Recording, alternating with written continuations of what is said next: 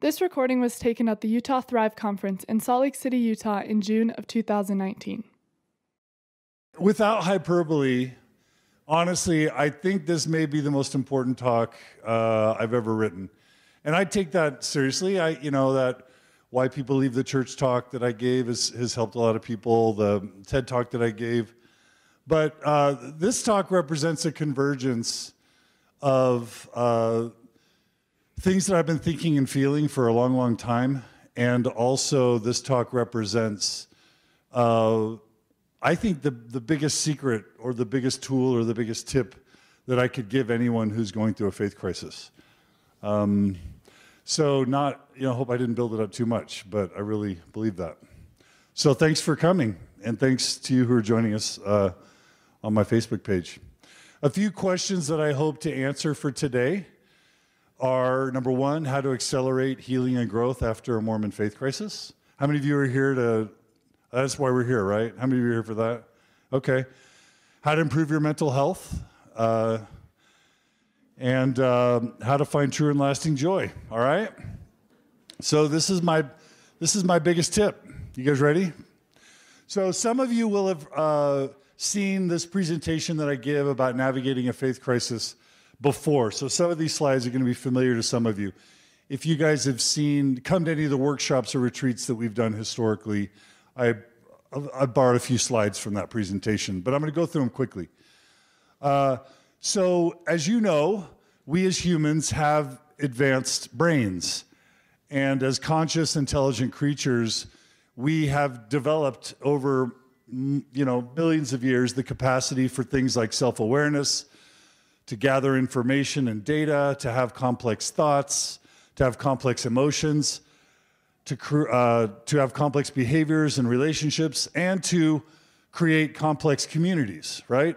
And these are all things that differentiate us from the rest of the animal kingdom, and among other things. And they've got things we don't, but these are things that we have. And because of that, if you add to the sophistication of our brains, the reality of adversity and pain and suffering in the world, whether it's wars or famines or fires or floods or death or family tragedy or divorce, broken families, conflict. When you add all that together, what you get is a tormented soul, right? These tormented souls that ask questions like, who am I? Why am I even here? Why should I even bother in this life? What is the purpose? How did I get here? Why do I feel so lonely? Will I ever be loved? How should I behave? How should I act? What's moral? Why is there so much suffering in this world? When I die, is that the end? Will I ever see my dead loved ones again? Will I even exist after I die? How do I even get to feel safe, let alone good about this life, let alone thrive, right? These are the great existential questions that have plagued humanity since we were able to start forming words and language. And so I firmly believe that religion has emerged as man's attempt to grapple with these questions. I think mankind has done a pretty good job, with some exceptions, of improving when the data presents itself. Whether it's germ theory, physics, whatever it is, astronomy. When humanity has gathered data to correct its false perceptions, it's sort of upgraded its understanding and awareness. And we fight it and we resist it, but all in all, we do a really good job of using data to fill in the holes. But there's still just a lot of holes that the data can't really, answer. There's not data that tells us who we are necessarily, or why we exist, or where we came from, or what the purpose of life is. Why is there suffering, and what happens when we die? There's not data. And so religions, it's easy for us to be mad at religions, that they've hurt us or they've done bad things. I'm still of the belief that religion has done far more good for humanity than it has ill. And I know that that makes people really mad, and it's just my opinion. Don't hold it against me. But I think religion has filled in those existential gaps. So instead of sitting in the corner, crippled and depressed and without identity, without meaning, without purpose, instead of just being crippled, we have found reasons to get up in the morning and to form community and to have an identity and to have a morality, and to serve others, right? And so I've talked about this agreement that religion offers each of us. It basically says, hey, here's what we'll do. We'll make a deal with you, okay? We'll provide you with an identity. We'll provide you with a sense of meaning and purpose. We'll provide you with friends and a community. We'll support your family and your marriage. We'll provide you with spirituality. We'll tell you what's moral and what's not. We'll give you all that. Tell you what happens when you die, all that stuff. And all that we ask in return, right, is, you know, a 2-year mission, you pay, right, 10% of your income for the rest of your life, 3 to 20 to 40 hours of service weekly, your full unquestioning commitment and devotion, exact obedience. We get your children. And you have to limit your relationships to people who are safe, who don't threaten the program. Yeah. And you don't get any of the anesthetics that so many other people benefit from, like coffee and tea and alcohol. But most people are like, sign me up. Even in 2019, with as much historical information, scientific data, most people are like, sign me up. Still, Catholicism has not gone anywhere. They have systematic pedophilia and cover-up, and the Catholic Church is still thriving, right? Religion is thriving because it meets these core needs better than anything else. Period. That's a fact. Find something that meets these needs better than religion and tell me about it, especially in one big package. Now, I'm not saying it does a great job at all these things, and I'm not saying it doesn't cause harm.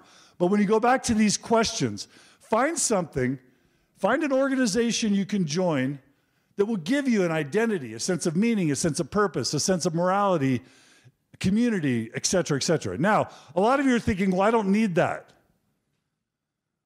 But then why are you here?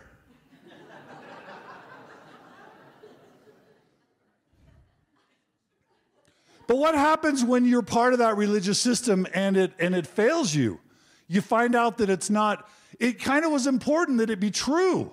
Like, it's nice that it does all these things, but it's also kind of important that it's true. And it's also important that it doesn't hurt too many people. And a lot of us are here at this train wreck because either we found out it wasn't true, or we found out that it wasn't working for us anymore, or we found out that it was hurting too many other people. And so the whole Thrive mission and purpose is to say, can we do something better? Can we do something different? Can we create something that will plug all these needs, that will meet all these needs in a comprehensive way that will help us feel good? Because when it all falls apart, it kind of feels like that. You've got this huge gaping hole inside of you, or several holes, because now all of a sudden you don't have an identity. You don't know who you are. You don't know what's moral. You don't have a community. You've lost a bunch of your friends and maybe even a lot of your family. You don't know what spirituality is anymore. You don't even know what it means. And you don't know what happens when you die. And you don't know why you're here. And you don't know if you're ever going to live again or see others. It's about to put you right back here, right? And it feels crummy, and that's why you're here. And so the holes that emerge from a Mormon faith crisis are the holes that religion was filling. It provides you with basic temporal needs like food storage, or bishop's storehouse, or pay your rent. Like it helps poor people become less poor. It helps illiterate people become more educated. It helps lonely and disenfranchised people find friends and community. How many of you are spending your time helping these people that the church helps, right? How many of you can honestly say that as a missionary, when you brought people into the church, their lives improved, at least sometimes? I'm going to raise my hand. I saw people's lives improve, right? And so, but when you lose that religion, then, do you have that social support, that network to provide your basic needs? What's your identity? What's your morality? Friends, social, community, family support, spirituality, all that stuff. So the question that I think about a lot is, how do people fill these holes? How can we possibly fill these holes? It's hard. It's really hard. It takes a ton of work. And I want to just share a couple, forgive me, but I'm going to share a couple scriptures as the foundation, because we can't say or believe anything as Mormons without quoting scripture, some external authority, right? Well, one external authority I'm okay quoting sometimes is Jesus. Why? Because Jesus pointed to your internal authority as being what should govern you. And if you don't believe me, look at his own words. And when he was demanded of the Pharisees when the kingdom of God should come, he answered them and said, "The kingdom of God cometh not with observation. Neither shall they say, lo here or lo there, for behold, the kingdom of God is" where? Within you. I'm okay pointing to any guru who points you back into yourself, right? And that's the only guru I'm interested in. And all the good ones do that. Second thing, though, that I'm going to say as a precursor to this presentation is another quote by Jesus that has been hijacked in a way that I don't like, and I'm going to hijack it in a way that I like. But it's also a bit of a troubling message, okay? Jesus said, "Enter ye in at the strait gate, for wide is the gate, and broad is the way that leadeth to destruction. And many there be which go in thereat, because strait is the gate, and narrow is the way which leadeth unto life, and few there be that find it." So what I'm telling you today is hard. I'm going to tell you something that's really hard. I'm going to tell you something that many of you aren't going to want to do or is going to feel overwhelming. Maybe some of you can't do because of lack of privilege or resources. But if I have to give you some tools because you asked me to talk, or at least the committee asked me to talk, because I was very willing to not talk. You can ask the committee, that's true. I'm going to give you my best recommendation. And so that's why I called this talk maybe the most important talk I'll ever give. And I'm gonna just also credit my friend Christian Moore. That talk yesterday morning was so brilliant, wasn't it? Was it, Christian, brilliant? And he conveys this idea that resilience is harnessing both your negative and your positive emotions. Wasn't it brilliant when he said that to pursue excellence, to achieve greatness, what's the first ingredient? Do you guys remember what he said? Suffering. Isn't that amazing? We all think of suffering as this awful thing we want to avoid, but it is literally the requirement for greatness. You can't have greatness without suffering. So why are you all trying to avoid the thing that's going to make you great? We've got to change our attitude about suffering, right? We've got to say, well, you don't have to seek it, fortunately. You don't have to invite it, because it's going to come no matter what. But since it's there, it's going to be there. What if we change our attitudes about it and say, what do I learn from it? How do I harness it? And so this talk is in the spirit of Christian Moore. It's also in the spirit of this guy. Anyone know who this guy is? This is Joseph Campbell. Okay, he wrote a book, or he gave a Bill Moyers interview called "The Hero with a Thousand Faces," I think it's called, something like that. But he is the expert on myth, which is a word you should all be familiar with by this point. And Joseph Smith said, and by the way, what did I say? Joseph Smith? Joseph Smith? Joseph Smith.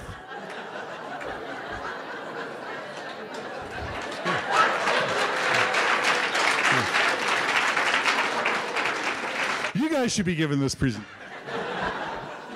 So Joseph Campbell studied myth. He studied narrative arcs. What are the stories that are kind of universal? And whether it's Star Wars, it doesn't matter what the story is, the Iliad and the Odyssey, he teased out from all the great stories kind of this arc of the hero's journey, okay? And it's great stuff. Google Bill Moyers, Joseph Campbell, some of the greatest wisdom you'll ever see. Literally, George Lucas modeled the Star Wars trilogy after Joseph Campbell's work. Not kidding. So Joseph Campbell, for me, the greatest piece of wisdom that I've gleaned from Joseph Campbell's work is this. When you follow your bliss, and by bliss, I mean the deep sense of being in it and doing what the push is out of your own existence, doors will open where you would not have thought there were going to be doors. Follow your bliss. Now, this can be glib. This can be trite. This is a narrow gate I'm talking about. This is hard. This is super hard. And I just want to make the case that it's totally worth it. Okay? So I'm going to do a little pop quiz now. I did this in my TED Talk. I'm going to do another pop quiz. I'm going to do 2 pop quizzes, actually. And I'm going to ask you 2 questions for each photo you see. Okay? I'm going to ask you, who is this person? And I'm going to ask you what they did. Is that all right? Okay. Who is this person? Harriet Tubman. What'd she do? Underground Railroad. She obviously was confronted with slavery in her life, and she dedicated her life to freeing slaves. Who is this? Susan B. Anthony. What did she do? She experienced the difficulties of sexism and male bigotry and domination, and gave her life to helping women achieve equal rights and the vote, ultimately. Super important. Who's this? Mahatma Gandhi. What did he do? 2 things. He noticed the pain and the suffering of his people at the hands of British colonialism, right? So he wanted to free his country from basically servitude. But he also developed, in a sideline, he developed, in some ways based on Christian teachings, right? And Buddhist teachings and Hindu teachings and other teachings, he developed this idea of passive, nonviolent resistance, right? And he inspired who? Martin Luther King Jr. What did he do? Was one of the leaders of the United States Civil Rights Movement, right? Who's that?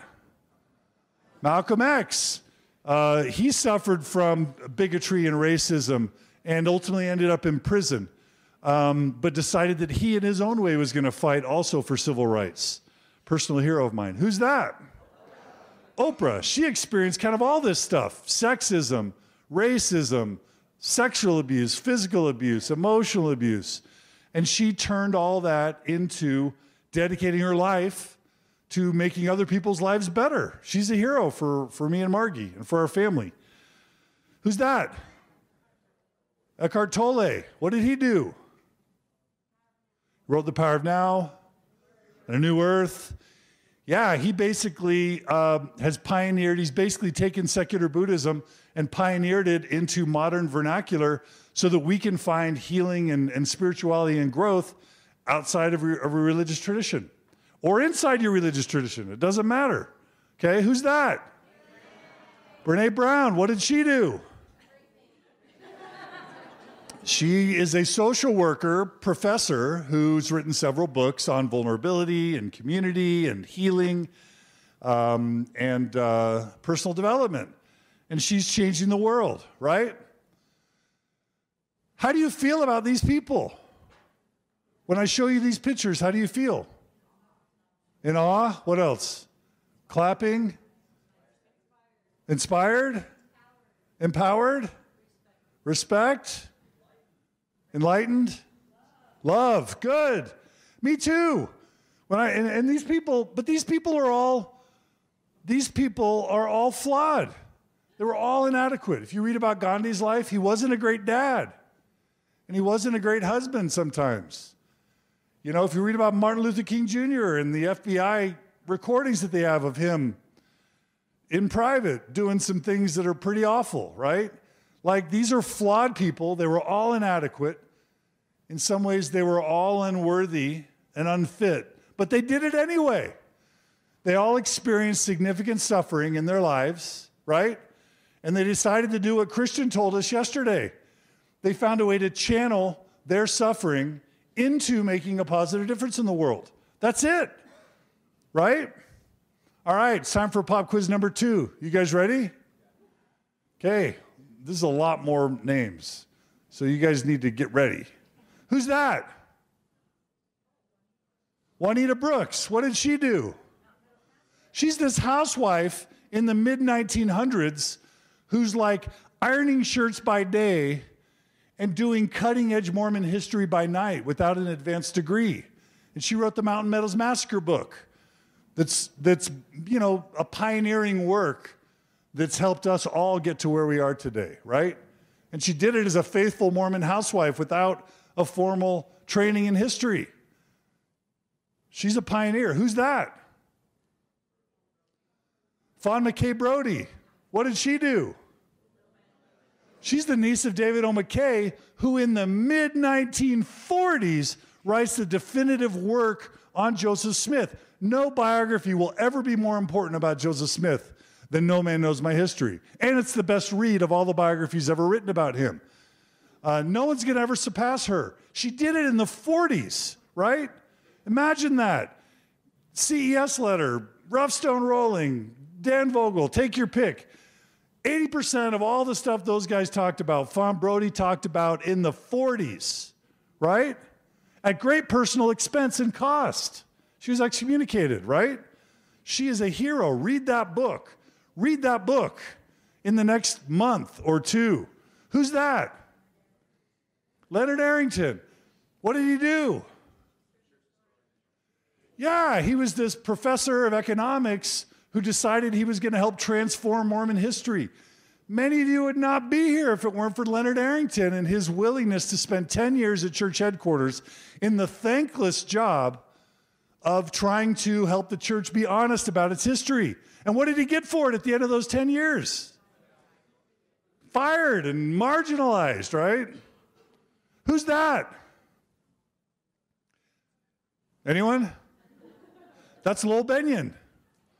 Lowell Benyon inspired Eugene England, who then founded Dialogue. But Lowell Benyon was a religious instructor within Mormonism, but also a scholar. And again, he inspired Leonard Arrington. He inspired Eugene England. A really important guy. Who's that? Peggy who? What did she do? What did Peggy Fletcher Stack do? Don't you know what Peggy Fletcher Stack did? She started out as one of the founders of Sunstone. She was one of the along with a couple other people. She started Sunstone Magazine and Sunstone Symposium, and then Elbert Peck took it over, and then Dan Witherspoon took it over, right? And then she became the top journalist for Mormon reporting in the world, right? That's Peggy Fletcher Stack, super important person to all of us, and is still thriving. Who are those people?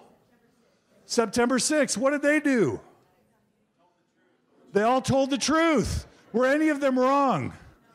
Well, maybe Avram Gileadi was wrong. Other than Avram Gileadi, they all told the truth. They fought for feminism. They fought for accurate church history, right? And then what happened to them all? Excommunicated, marginalized. That's Lavina Fielding Anderson. How many of you know who she is and what she did? Every one of you in this room should know what Lavina Fielding Anderson did. What did Lavina Fielding Anderson do? Why did she get excommunicated? What? Who said it? She started making a list of all the examples of ecclesiastical abuse that she could find. Sexual abuse, cover-ups of sexual predators, priesthood leaders who were abusive, who stole money, whatever. What happened to her as a result of her chronicling abuse? Excommunicated. She did this back in the early 1990s, right? Way before Sam Young. Lavina Fielding Anderson. These are important people, okay? And they all paid a huge price for what they did. Who's that? Richard Bushman. I think Richard Bushman's book, Joseph Smith and the Beginnings of Early Mormonism, was actually more fatal to my testimony than Fawn Brody's No Man Knows My History. Because it's one thing for an excommunicated apostate to write a book on Joseph Smith. But what if it's a stake president and a patriarch? And the things that he writes validate all the things that the Tanners and Fawn Brody had been saying all along. That's a really courageous and powerful act, and that had a huge influence on me. Who's that? What did she do? What did she do? She's a pioneer for feminism, Mormon feminism. She's written books and plays about that. She's written many of the primary songs you sing. She's also an advocate, huge pioneering advocate for LGBTQ rights, and a national acclaimed author. She's super important and brilliant. She's Mormonism's, people don't like this comparison, but I see her as our Maya Angelou sort of person within Mormonism. Who are those guys? Thomas Murphy and Simon Southerton. What did they do? They figured out that the Book of Mormon DNA didn't make sense, that Native Americans were not descendants of Israelites. They did this back in the early 2000s, right? Super important influence. Simon Southerton wrote a book, Losing a Lost Tribe. Thomas Murphy published some academic papers. What happened to both of them? Well, Simon Southerton was excommunicated. Do you guys know what happened to Thomas Murphy? Back before we made excommunications a sacrament, a celebration, Thomas Murphy got called to a disciplinary council. He called all the media together and asked all the reporters to show up at his disciplinary council because he was smart enough to say, if the church excommunicates me, I'll make this an international news story that Native Americans' DNA doesn't tie back to the Israelites. And you know what the church did? They called off the disciplinary council. Back in the early 2000s, okay? Super cool guy. Who's that? What did he do? CES, lifelong, decades-long CES instructor who had the courage to write a book about Joseph Smith's history that's transformed so many of our lives, An Insider's View of Mormon Origins. What happened to him? Disfellowshipped and ultimately excommunicated. Who's that? Greg Prince. What did he do? What did he do? That's just one thing. He starts out curing RSV, which is this disease that was killing tens of thousands or hundreds of thousands of babies all over the world, right? Well, helping develop a treatment for it. And then he goes on to write 3 or 4 incredibly fundamental Mormon history books on the side, including the biography of David O. McKay and others. Who's that? Who's that? Say it. What did she do? What did she do? Karaoke. She sang I Want Your Sex with like hip gyrations, right? What did she do? Bringing sexy back.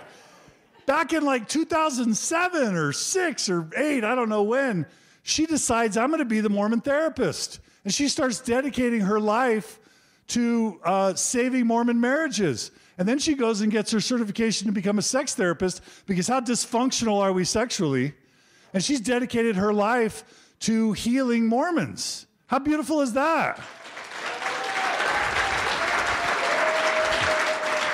Who's that? Christian Moore. You guys have never heard of this guy. He's changing the world with his book, The Resilience Breakthrough, right? Transforming that pain, transforming incredible learning disabilities into motivating young children and youth all over the United States to break out of the chains of poverty and lack of privilege. Julie DeAzevedo Hanks, wasn't she awesome yesterday? Who's that? What did he do? CES letters, amazing. How many of you guys have had your lives transformed by the CES letter? Super important work. Who's that? What did she do? Yeah, she starts out with Feminist Mormon Housewives and helps that blog progress, and then she decides to do a podcast on polygamy that has been foundational in so many of your journeys. And then she takes over Sunstone, which was dying, right? Totally lifeless. And she's transformed Sunstone into a really important component of community within Mormonism. Super important. Who's that? John Larson. What did he do? Mormon Expression Podcast. John's going to be presenting to us later on today.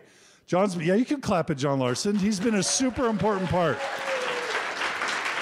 of all of our journeys. And now he's trying to actually help us move beyond the anger to healing and growth. And some of you don't like that, but I like it. Who are these guys? Steve Holbrook, and who's the other person? Allison Udall.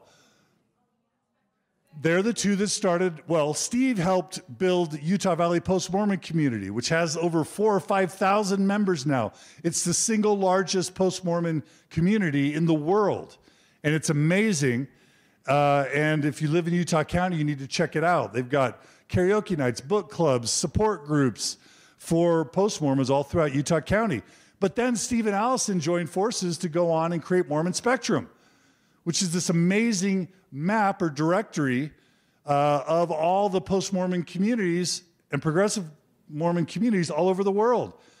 And you have no idea how important that simple map and directory of support communities has been to encourage people to create local communities and to join them and to find the face-to-face support that they need to make it through this terrible, tragic, and amazing gift of a Mormon faith crisis that we are all experiencing. That's Steve and Allison Udall. Steve Holbrook and Allison Udall. Who's that? Amazing. What does she do? Thoughtful Faith, right? And she's doing cool things as well. Who's that? Mormons Building Bridges. What did they do? They were among the first Mormon-themed groups to march in the Utah Gay Pride Parade, and they're still going strong. Erica Munson and Kendall Wilcox were among the founders. Super important. Just last week, I heard some LGBT Utahns who were gay and lesbian, never Mormon, talking about how inspired they were to see all these Mormons in white shirts and ties marching in the Utah Gay Pride Parade. Super important group. Who's that? Mama Dragons. What did they do?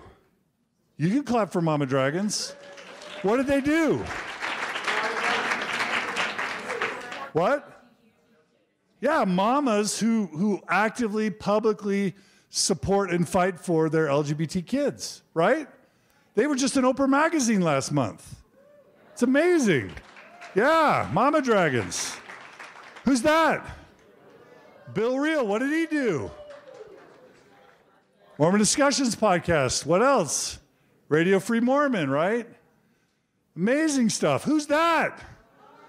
Noah Rasheta. What did he do? Secular Buddhism Podcast. You know he's a former Mormon Stories fan. You know he's a dear friend of mine. Now he has the most successful Buddhism-themed podcast in the world with over 100,000 regular listeners tuning in. He's amazing, and he's an amazing human. Who's that? Kim Sandberg Turner. What did she do? Waka, Coca, Mocha, all these amazing communities of people of a certain age who are finding friendship and community and support. Who's that? What did he do? Protect LDS children, right? Some random bishop from Houston who owns an office supply store who is literally single-handedly, with all the people who support him, transformed the way the church is treating both children and adults on really important matters. Who's that? Who's that? Yeah, they're right here, right? Leah and Cody and Brinley Young. What did they do? What did they do? They told their story, right? They started, which was in and of itself transformative for tens of thousands of Mormons. But in addition, right, they started a support group in Columbus, Ohio, and then they got publicly excommunicated. And who knows how many lives they have changed and will change, right? Who's that? Margie Dehlin. What did she do?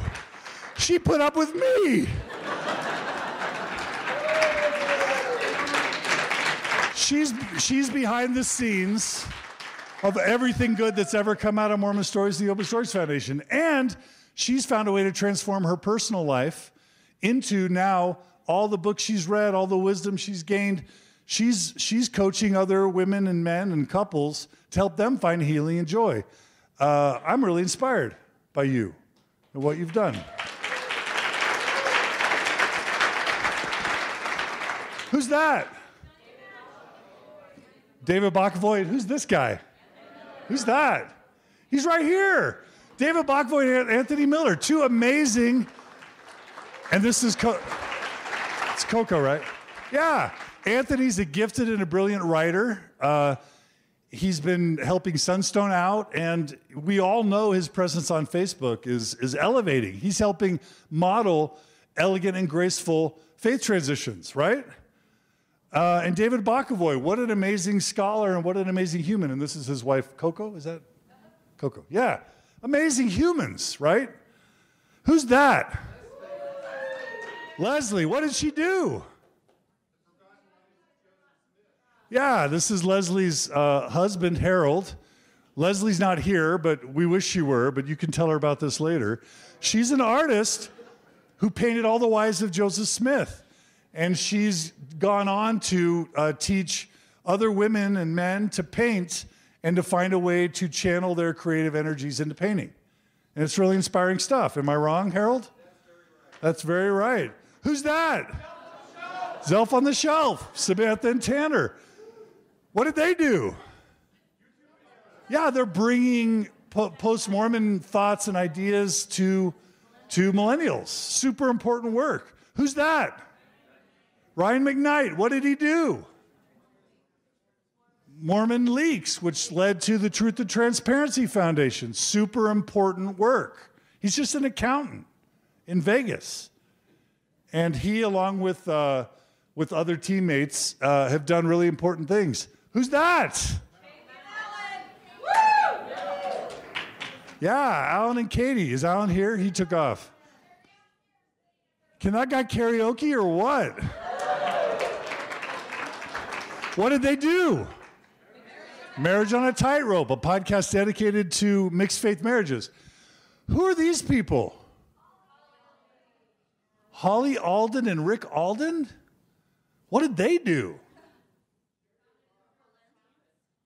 Okay, anyone know? Okay, they started out as the founders of Skull Candy, which is this multi-million-dollar earphone company that took the world by storm for many, many, many years out of Park City. After they had their faith crisis, they became financial supporters for some of the most important things that you guys have all benefited from.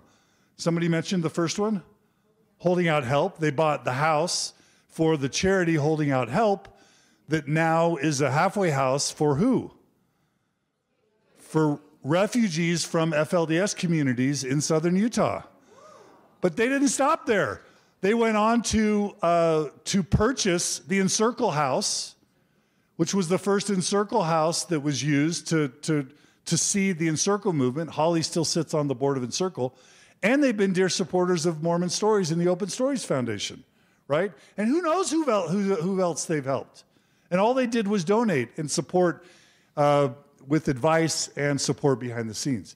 Super amazing, important people. Another really important person you guys have all never heard of is George Smith. Anyone know what George Smith did and who he was? Super rich guy from California who has bankrolled Sunstone and Signature Books for decades. And nobody knows his name. George Smith. Hundreds of thousands of dollars every year so that you guys can go to Sunstone and read cool books and read cool scholarship. All Michael Quinn stuff, Grant Palmer stuff. George Smith would, none of that, Dan Vogel stuff, none of that would have happened without George Smith. Okay? Who's that? Stephanie Larson. What did she do? She is so brilliant, and she started the Encircle movement, which is sweeping the world. Who are these people? Mindy Gledhill. Who's that? Angela Soph. Who's that? Who's that? Who's that? Sarah Sample. These are all artists. What did they do? They're musicians who channeled their faith crisis into a creative work to help other people, right? Help others through the transition. Who's that? Right? Crystal writes a book about how to be a balanced, she's a blogger. She writes a book about how to be a balanced mom, which is helping women all over the world figure out how to find health and healing and creativity and growth. And then Sean Escobar, out of nowhere, right, becomes very vulnerable and shares his story of abuse. This shoots up to the New York Times and not only makes the New York Times, but makes probably the world's most popular podcast in a very gripping episode that I don't think we have any idea how much of an impact that's going to end up making for all of us, right?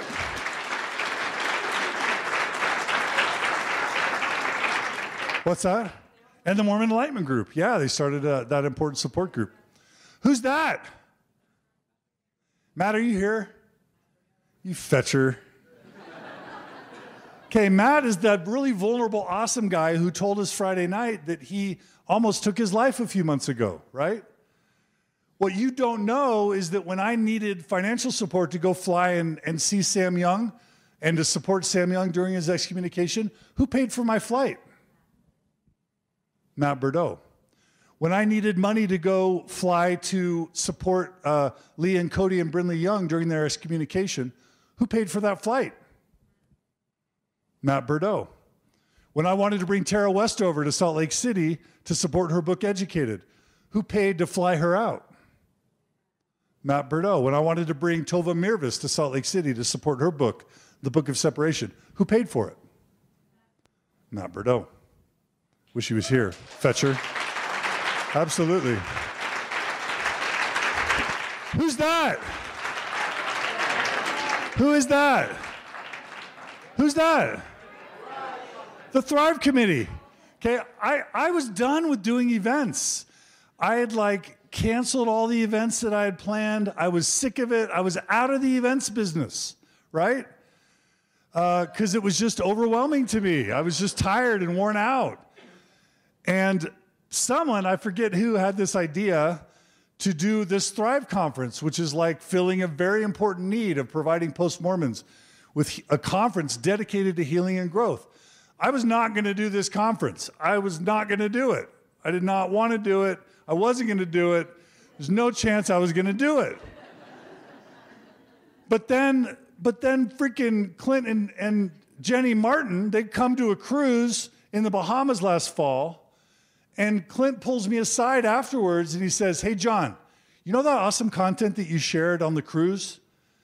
I will personally finance you sharing that content with other people. I'll pay for it so that people can attend for free." I'm like, okay. That feels a little weird. I feel bad that I can't just do this for free all the time, but I can't.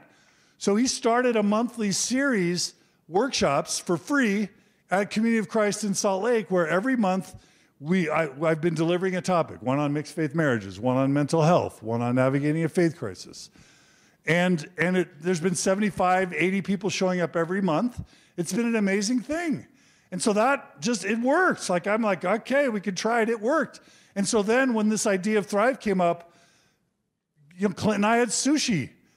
And I'm like, well, he's like, how else can I help? This workshop's really working. What else can I do? This guy's a car salesman.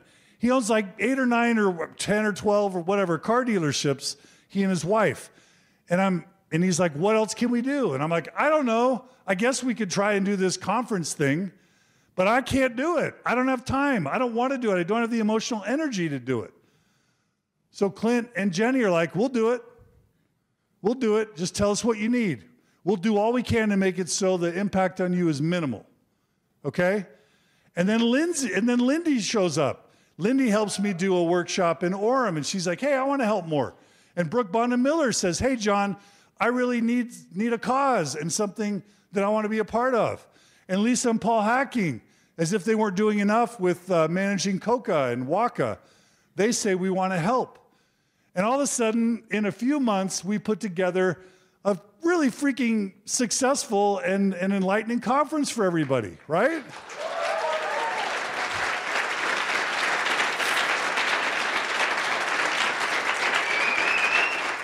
Yeah. And of course, Leah's been super supportive in this as well.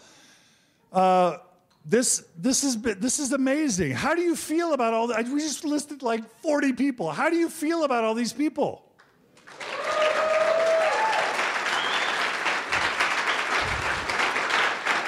And there's thousands and thousands more people that I didn't list. I can't list everybody. But whether or not you know it, these people have transformed your lives. Your lives. Any of you are thankful for Mormon Stories, Open Stories Foundation. I'm so grateful for your kind words, the gift of the Mormon Faith Crisis.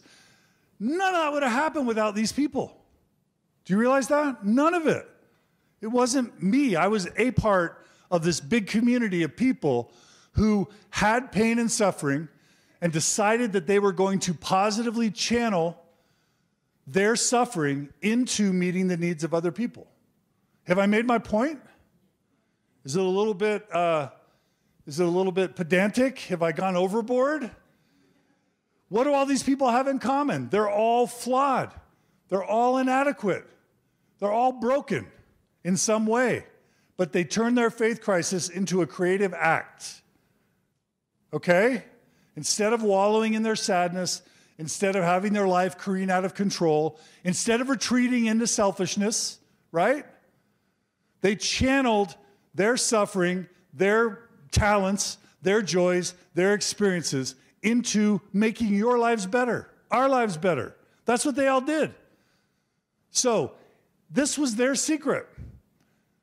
They figured out what their talents were, whether it's history or public speaking or organization or business skills or having money or having time or having passion or commitment or social media expertise.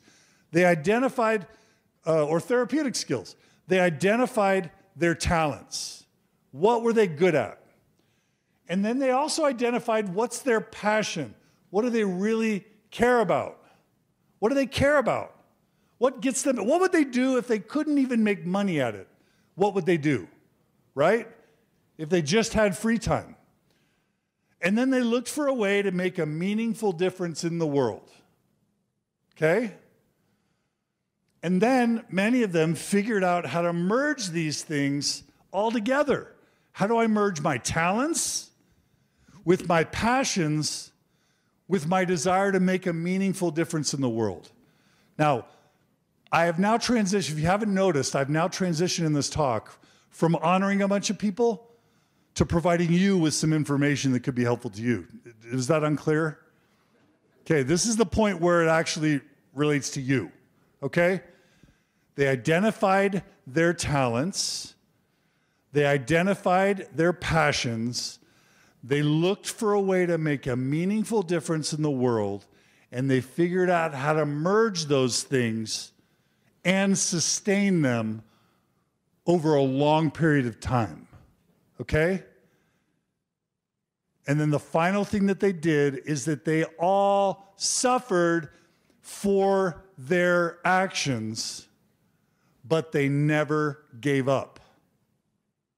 They never gave up. When the chips were down, when the family was mistreating them, when they were broke, when they were discouraged, when they were maligned, when they were mistreated, they kept going and they didn't quit.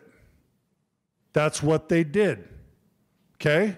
And many of you have done this in your own way. And so let's go back to the beginning of this presentation, okay? What are the holes that emerge from a faith crisis? Your identity, your morality, lack of friends, lack of a social network, lack of a community, fractured family, questionable spirituality, the need for a meaning and purpose, opportunities to serve, and resolutions to the existential problems, right? Those are the holes. I hope you're seeing how this all ties together. How can we possibly fill all those holes? What's the single most strategic and effective way that you can fill these holes? Narrow is the gate. Few will there be that find it. But I'm going to give you my suggestion on a shortcut, okay? Identify your talents. What are your talents? Everybody has a talent, or time, or both, or money. Identify your passions. For Sam Young, it was children, right? For Michael Quinn, it was history. For Stephanie Larson, it was LGBTQ youth. Identify your passion. Find a way to make a meaningful difference in the world and figure out how to merge these things and sustain them. For Kim Turner, it was women over 40, right? And be willing to make sacrifices, but be willing to never give up until you reach your objectives. And what you will find is that through that single act, you will resolve many, if not all, of these holes through that effort. In other words, it's the simple, it's the simplest way, the simplest single way to make the biggest difference in your life in a way that's transformative. You guys remember last night? Did you guys go, wow, I didn't know John had that in them. Did any of you guys, how many of you guys had that thought? Well, this isn't me bragging, all right? But what I want to say is this. Karaoke is a manifestation of the joy that I feel from the work that I've been doing for the past 14 years. I really didn't karaoke before I started all this stuff. Like prior to 2005, maybe I'd karaoke'd one time, right? Karaoke represents how I feel about what I do and the life that I live.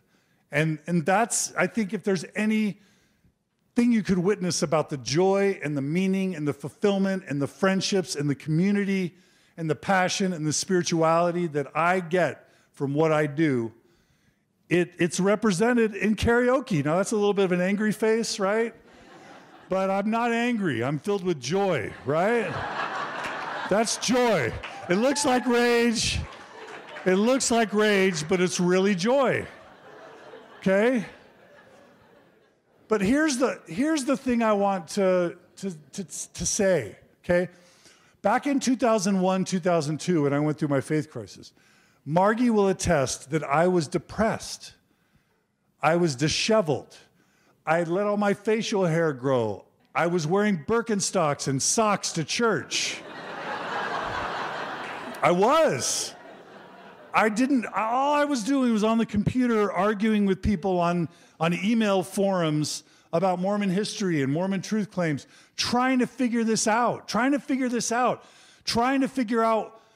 mourn and grieve the life that I had given up, trying to keep my marriage together and make sense of all the sacrifices that I had made, groping with all the pain that I was discovering as I learned about Stuart Mattis driving up to the steps of his local California church, pinning a note to his chest that said, "Do not resuscitate," and shooting himself on the floors of his church, right?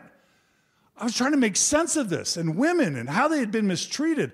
I didn't even understand. I was just starting to understand feminism and how women had been treated, and LGBT people, and all the people who had been the September 6th, and oh my gosh, I was at BYU and they were excommunicated. And I stayed in the church another, 15 years after that. Like, I knew about Fawn Brody. Like, where was I? I was so disoriented and trying to make sense of this. I had the coolest job I could have ever wanted. Bill Gates knew my name. Steve Ballmer was considering me to be his speechwriter. I was working at the top levels of the company with a huge future, traveling the world. I went to 40 countries during the time that I worked at Microsoft. And I was miserable. I was totally miserable because my world had fallen. My world had evaporated. I was like that pitcher with the huge hole inside. That's what it did to me. And I was depressed for years. In a job and with a wife and with a family where I should have been on cloud nine. But I was miserable. So I made this crazy decision. Margie and I made this crazy decision in 2004. I'm going to leave a job that pays over $200,000 a year, where I'll be a millionaire for sure within a couple years. We're going to leave that job and go take a full-time PhD position where I may make $15 an hour, okay? And go back to school with 4 kids and a wife who doesn't work outside the home with no income and try and make a difference. Made no sense. And this is before Facebook existed. This is before podcasts existed. This is before social media existed. We had no idea how this was going to turn out. All we did is we just said, Margie and I, let's take this leap of faith and put one foot in front of the other and see if we can scratch out a small difference, right? And when I bought that first microphone and when I recorded that first interview and put up a podcast blog page and posted that first interview, I had no idea what it would lead to. Do you think I had any idea that we'd be sitting back in 2005, that we'd be sitting here 14 years later in a conference with over 300 people, right? With things that have transformed, in many ways, Mormonism, right? Many people's lives. Had no idea. But this is what I can tell you. It's been a financial struggle. We went 12 years without health insurance in our family. We sacrificed 12 years of retirement. We sacrificed 12 years of 6-figure income, right? Before we were able to get to a reasonably sustainable financial position over the past couple of years. But our basic needs are fine. But more importantly, I know who I am now. And I'm not bragging, I'm not trying to say I'm great, but I don't struggle with who I am now. I feel good about who I am in spite of my weaknesses, okay?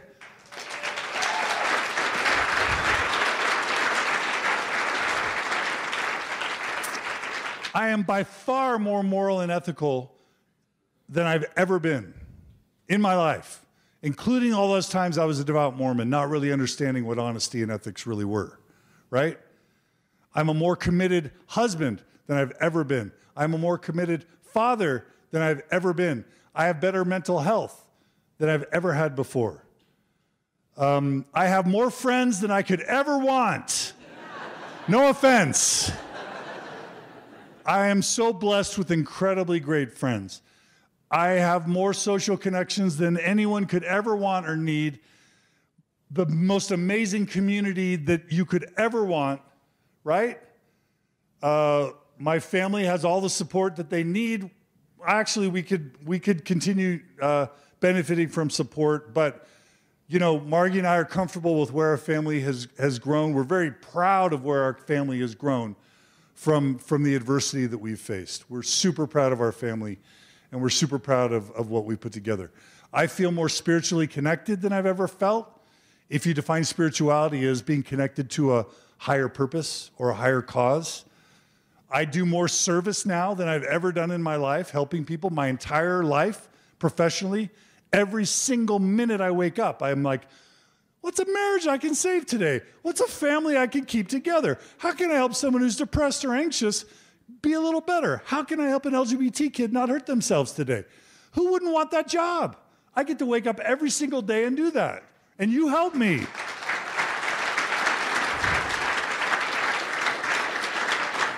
Service and then meaning and purpose. If I died today, and then somehow you could ask me after I died if it was all worth it, right? I feel like I lived a life of meaning and purpose, right? As far as the existential stuff, no, I don't know what happens when we die or where we're going. But that's the whole point. Because I don't know, I am so committed to living the best life that I can right now, to making every maximize the value of every minute and every hour that I have and every day, that I'm just okay not knowing what happens after we die. I'm too busy living in the now, doing my contributions in the present moment, that I'm not worried about death or the afterlife. Maybe that'll change if I get cancer. Maybe that'll change when this really hits me. But I'm not worried about those existential concerns.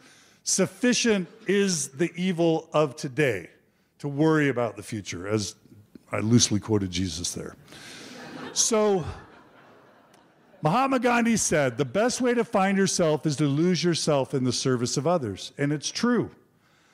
So that is why I called this the most important talk I may ever give. Because if I were to give you, and this is hard, narrow is the gate. I'm not saying it's easy. If I were to give you one secret for thriving, for rebounding from your faith crisis, from your Mormon faith transition, identify your talents. Identify your passions. Identify a way to make a meaningful difference in the world. Figure out how to merge these things and sustain them. And then be willing to make sacrifices, but never, ever, ever give up. Now, if you're thinking, oh, I don't have any idea what I could do, I'll give you some ideas, okay? How cool would it be? How many of you went to EFY? How cool would it be to have a post-Mormon EFY? Where you could send your teenage kids to an EFY program where Leah and Brindley Young or Margie Dehlin or Natasha Helfer Parker or name your really cool, wise person, David Bakavoy, Anthony, where they were teaching and instructing your children to be moral, ethical, wise, healthy human beings, teaching them healthy sexuality, teaching them healthy relationships, teaching them good mental health. How many of you would like to send your kids to something like that? Yeah? Well, we need that. We've needed it for years. Who's going to step up and do that? We need somebody to step up and do that, just like Kim Turner stepped up for Waka, right? We need someone to do, and there's already a couple people who are interested. So, you know, just like Stephanie Larson did in Circle, we need a post-Mormon EFY. We need a post-Mormon dating app or service to facilitate. There's so many amazing post-Mormon men or women who have never been married, who have left the church before they got married, or who are divorced, who are amazing humans, whose spouses abandoned them when they lost their faith, who are trying to find love, but they don't have a community or a way to find them. We need a post-Mormon dating app or a service.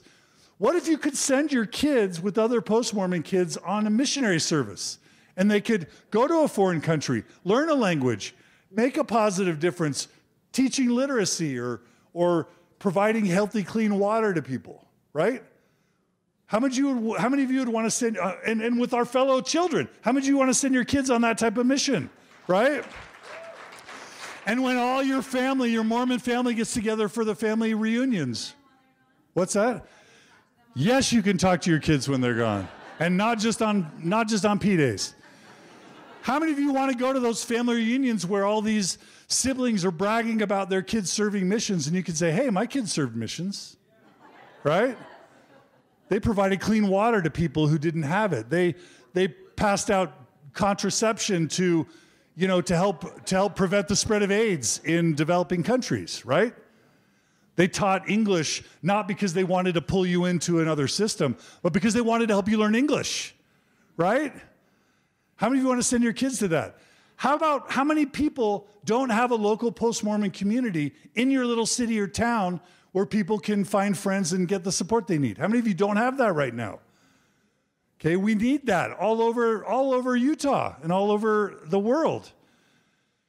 There are Facebook groups that can be created or moderated. We just need good moderators to accept who comes in the group and who doesn't, to get rid of the riffraff, to help enforce forum rules. How many of you have extra money? How many of you have tithing, right, that you're no longer paying, but you're not using to help make the world a better place? I think the law of tithing is still a true principle. But now, how many of you are not using your tithing dollars in a way that can actually contribute? If you're not able to be an activist or a podcaster or an author or an artist, you can donate to a cause. You can be like Rick and Holly Alden and financially support a cause to make a difference. A podcast, a book, a movement, an organization, a nonprofit, Sunstone, whatever you want to support. Waka, I don't care. Support something. You can make a documentary film. Mormonism needs its own Going Clear, right? You can there needs to be an organization. The Open Stories Foundation tried to do workshops and retreats and conferences. I can't do it. I don't want any more employees for the foreseeable future. I've had amazing people support me. I just want to do my small little thing that I do, try and keep it sustainable. The podcast, the work that we do, support other good efforts. I can't run an events business, and I don't want to. Somebody can step up and create workshops and retreats and conferences for progressive and post-Mormons. Retreats for women, retreats for youth, right? Workshops for healing and growth. Thrive itself needs to be its own organization. And I'll support these things, but I don't want to lead them. I don't want to manage them, right? I want to help them. Write a book, start a podcast. There's a million things that you can do. And so that's going to be what I leave you with. What will you contribute? What will you contribute? If you're looking, yeah, thank you.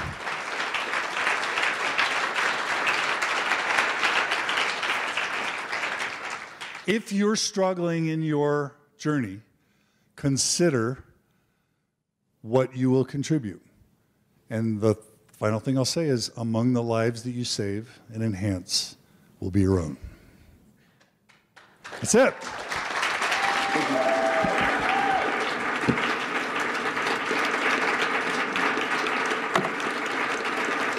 Thank you for tuning in today. For other Thrive presentations and future Thrive events, visit thrivebeyondmormonism.com.